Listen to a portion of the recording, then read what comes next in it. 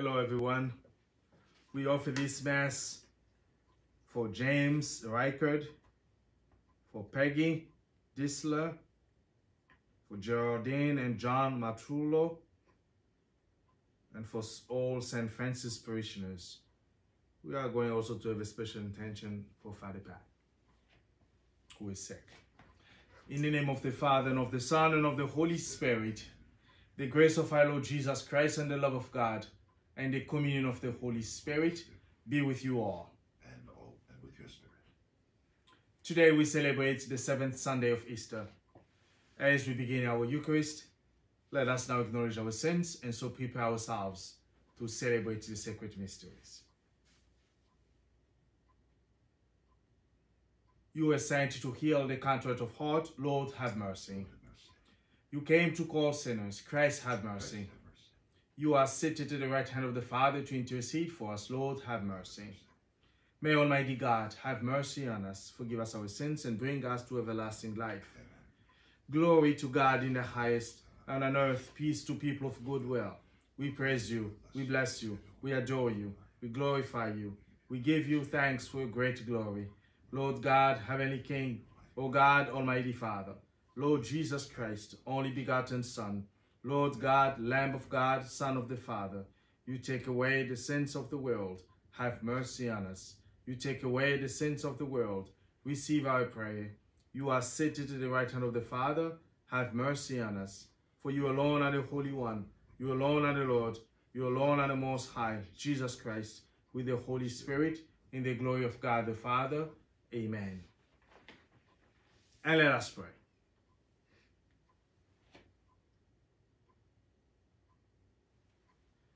Graciously hear our supplications, O Lord, so that we will believe in the Savior of the human race. He is with you in your glory. May experience as he promised, until the end of the world, his abiding presence among us, who lives and reigns with you in the unity of the Holy Spirit, one God, forever and ever. Amen. Amen.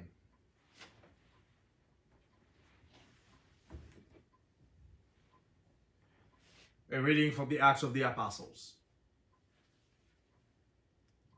After Jesus had been taken up to heaven, the apostles returned to Jerusalem from the mount called Olivet, which is near Jerusalem, a Sabbath day's journey away. When they entered the city, they went to the upper room where they were staying. Peter and John and James and Andrew, Philip and Thomas, Bartholomew and Matthew, James, son of Alphaeus, Simon the Zealot, and Judas, son of James. All these devoted themselves with one accord to prayer, together with some women, and Mary, the mother of Jesus, and his brothers. The word of the Lord. Thanks be to God. I believe that I shall see the good things of the Lord in the land of the living. I believe that I shall see the good things of the Lord in the land of the living. The Lord is my light and my salvation. Whom should I fear? The Lord is my life's refuge. Of whom should I be afraid? I believe that I shall see the good things of the Lord in the land of the living. One thing I ask of the Lord, this I seek, to dwell in the house of the Lord all the days of my life, that I may gaze on the loveliness of the Lord and contemplate his temple. I believe that I shall see the good things of the Lord in the land of the living. Hear, O Lord, the sound of my call. Have pity on me and answer me. Of you my heart speaks. You my glance seeks. I believe that I shall see the good things of the Lord in the land of the living. A reading from the first letter of St. Peter. Beloved, rejoice to the extent that you share in the sufferings of Christ, so that when his glory is revealed, you may also rejoice exultantly. And if you are insulted for the name of Jesus Christ, Blessed are you, for the Spirit of glory and of God rest upon you. But let no one among you be made to suffer as a murderer, a thief, an evildoer, or as an intriguer. But whoever is made to suffer as a Christian should not be ashamed, but glorify God because of the name. The word of the Lord. Thanks be to God. Alleluia, alleluia. I will not leave you orphans, says the Lord. I will come back to you, and your heart will rejoice. Alleluia, alleluia. The Lord be with you. A reading from the Holy Gospel according to John. Glory to you, O Lord. Jesus raised his eyes to heaven and said, Father, the hour has come. Give glory to your Son, so that your Son may glorify you, just as you gave him authority over all people, so that your Son may give eternal life to all you gave him. Now this is eternal life, that they should know you, the only true God, the one whom you sent, Jesus Christ. I glorified you on earth by accomplishing the work that you gave me to do. Now glorify me, Father, with you, with the glory that I had with you before the world began. I revealed your name to those whom you gave me out of the world. They belonged to you, and you gave them to me, and they have kept your word. Now they know that everything you gave me is from you, because the words you gave to me I have given to them. And they accepted them, and truly understood that I came from you, and they have believed that you sent me. I pray for them. I do not pray for the world, but for the ones you have given me, because they are yours, and everything of mine is yours, and everything of yours is mine, and I have been glorified in them. And now I will no longer be in the world, but they are in the world, while I am coming to you. The Gospel of the Lord. Praise to you, Lord Jesus Christ.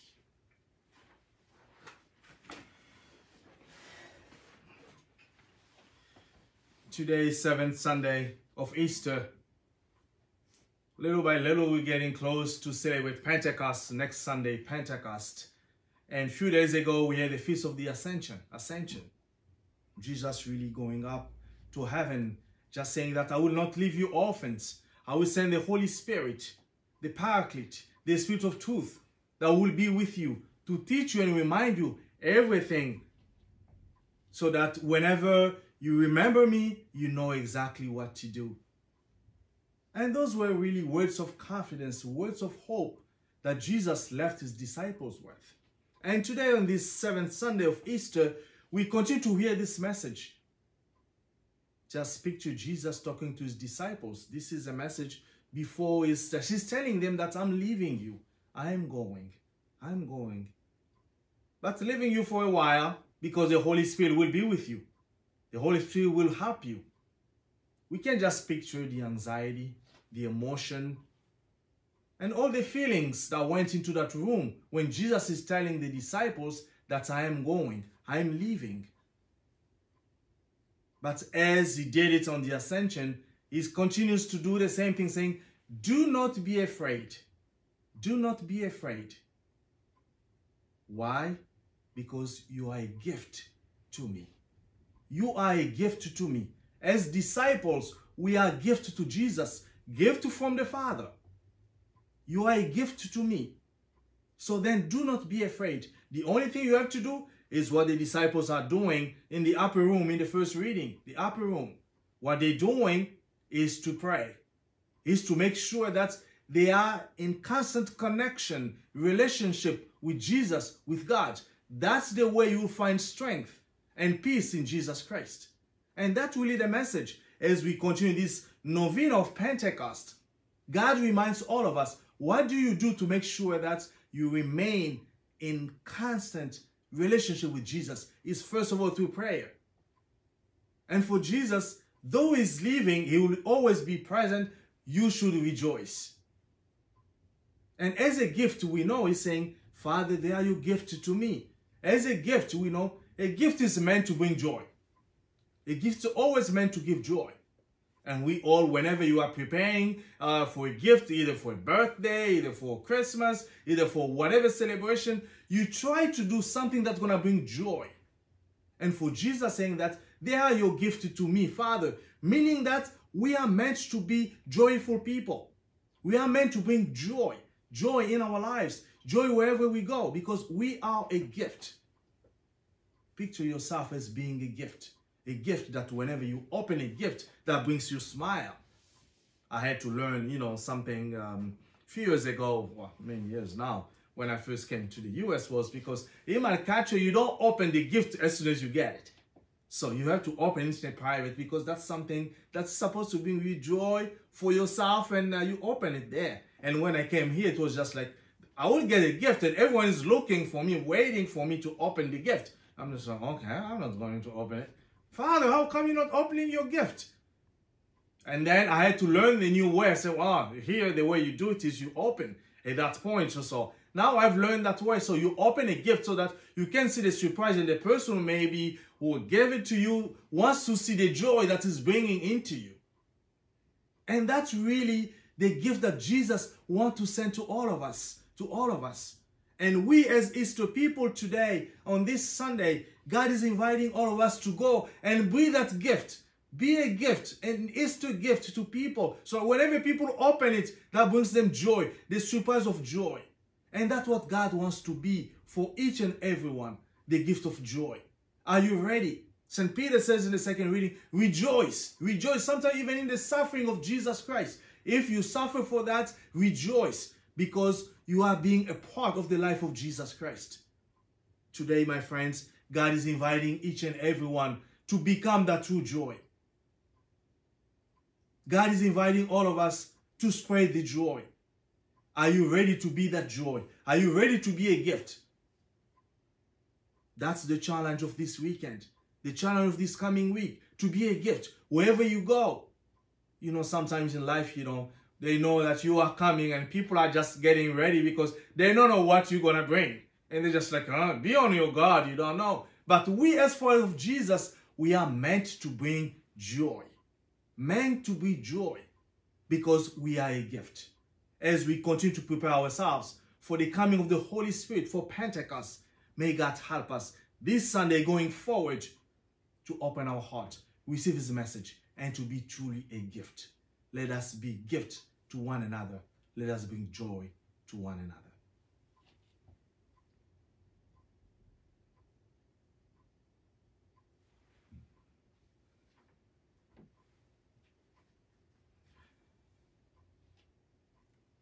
Let us profess our faith. I believe in God, the Father Almighty, creator of heaven and earth, and in Jesus Christ, His only Son, our Lord, who was conceived by the Holy Spirit, born of the Virgin Mary, suffered under Pontius Pilate, was crucified, died, and was buried. He descended into hell. On the third day, He rose again from the dead. He ascended into heaven, and is seated at the right hand of God, the Father Almighty. From there He will come to judge the living and the dead. I believe in the Holy Spirit, the Holy Catholic Church, the communion of saints, the forgiveness of sins, the resurrection of the body, and life everlasting. Amen. The disciples devoted themselves to prayer in the upper room. Let us too join together as disciples, lifting our prayers to the Lord. For the church on earth, may God increase her in holiness. Let us pray to the Lord. Lord, hear our prayer. For world leaders who follow the example of Christ, may God help them in their service to their people and the kingdom. Let us pray to the Lord. For Christians throughout the world who are suffering for their faith in Christ, let us pray to the Lord. For a faith community rejoicing as an Easter people, may God bless our effort to protect the dignity and sanctity of human life. Let us pray to the Lord. For those who have died in faith, May they rejoice in the light of God's glory. Let us pray to the Lord. For all our sick, especially Father Pat, let us pray to the Lord. This Mass is offered for James, Reichert, Peggy, Dissler, Geraldine, and John, Matrullo, and all St. Francis parishioners. Let us pray to the Lord. And for all the prayers that we hold within the silence of our hearts.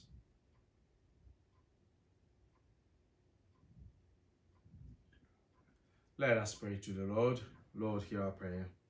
Heavenly Father, please hear and answer our prayers in your wisdom, according to your plan for us. We ask through your Son, Jesus Christ, our Lord.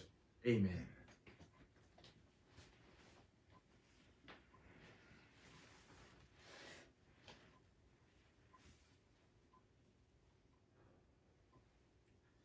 Blessed are you, Lord God of all creation, for through your goodness we have received the bread we offer you. Fruit of the earth and work of human hands, it will become for us the bread of life. Blessed be God forever.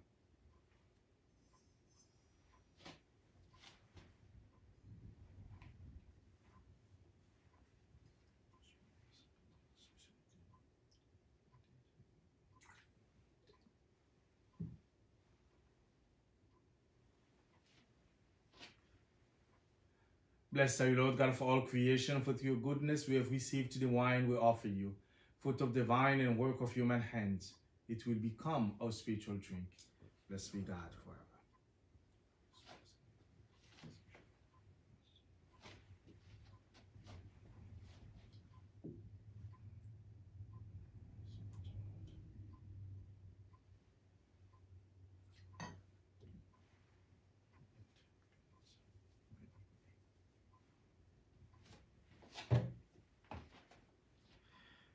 Pray, my brothers and sisters, that my sacrifice and yours may be acceptable to God, the Almighty Father. May the Lord accept the sacrifice at your hands for the praise and glory of his name, for the good and good of all his holy church. Accept, O Lord, the prayers of your faithful with the sacrificial offerings, that through this act of devoutness we may pass over to the glory of heaven, through Christ our Lord. Amen. The Lord be with you. Lift up your heart. Let us give thanks to Lord our God. It is truly right and just, our duty and our salvation, always and everywhere to give you thanks, Lord, Holy Father, Almighty and eternal God, through Christ our Lord. For after his resurrection, he plainly appeared to all his disciples, and was taken up to heaven in their sight, that he might make us sharers in his divinity. Therefore, overcome with paschal joy, every land, every people exalts in your praise, and even the heavenly powers with the angelic host sing together the unending hymn of your glory, as they acclaim, Holy, holy, holy, Lord God of hosts, heaven and earth are full of your glory. Hosanna in the highest. Blessed is he who comes in the name of the Lord. Hosanna in the highest. You are indeed, holy, O Lord, the fount of all holiness. Make holy, therefore, these gifts, we pray, by sending down your Spirit upon them like the dewfall, so that they may become for us the body and blood of our Lord Jesus Christ. At the time he was betrayed and entered willingly into his passion, he took bread and giving thanks broke it and gave it to his disciples, saying, Take this, all of you, and eat of it, for this is my body, which will be given up for you.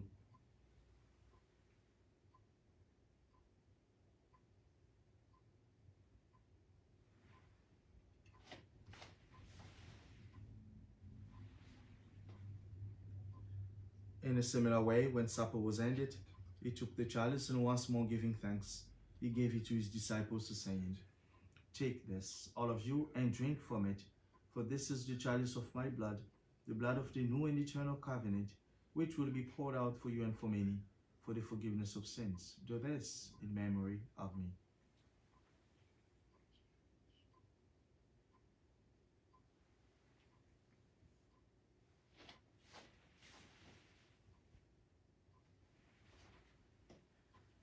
The mystery of faith. Save us, Savior of the world, for by your cross and resurrection you have set us free.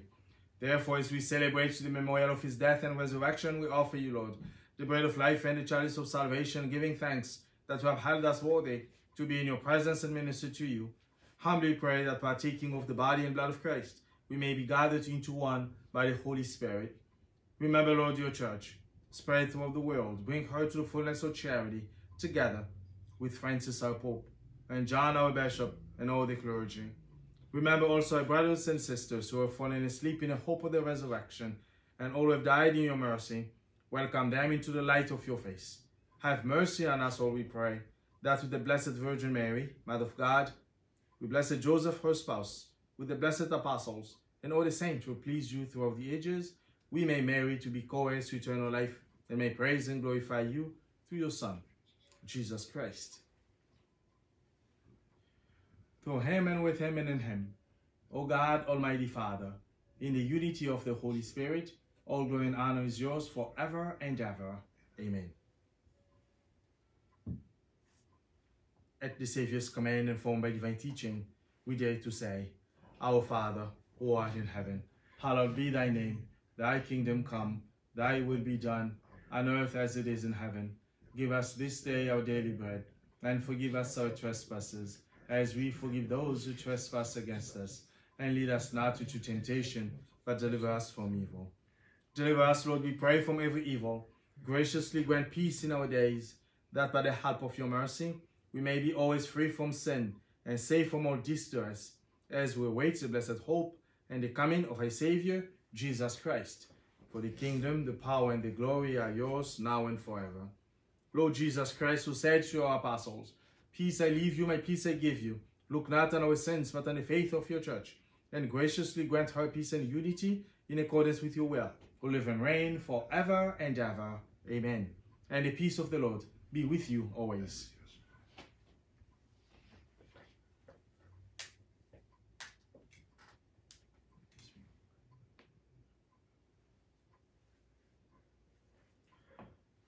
Lamb of God, you take away the sins of the world, have mercy on us.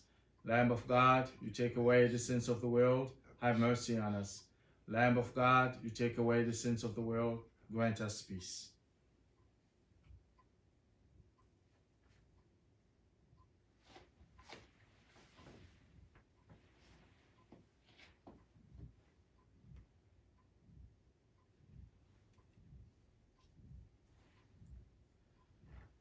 Behold the Lamb of God. Behold him who takes away the sins of the world. Blessed are those called to the supper of the Lamb. Lord, I am not worthy that you should enter under my roof. Only say the word, and my soul shall be healed.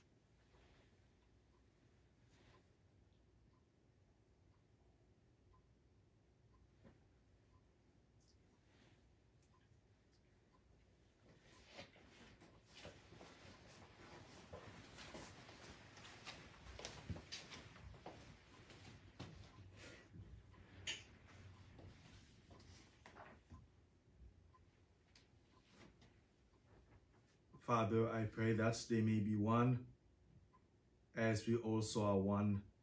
Alleluia. Let us say our act of spiritual communion. My Jesus, I believe that you are present in the most holy sacrament. I love you above all things, and I desire to receive you into my soul. Since I cannot at this moment receive you sacramentally, come at least spiritually into my heart. I embrace you as if you were already there, and unite myself wholly to you. Never permit me to be separated from you. Amen.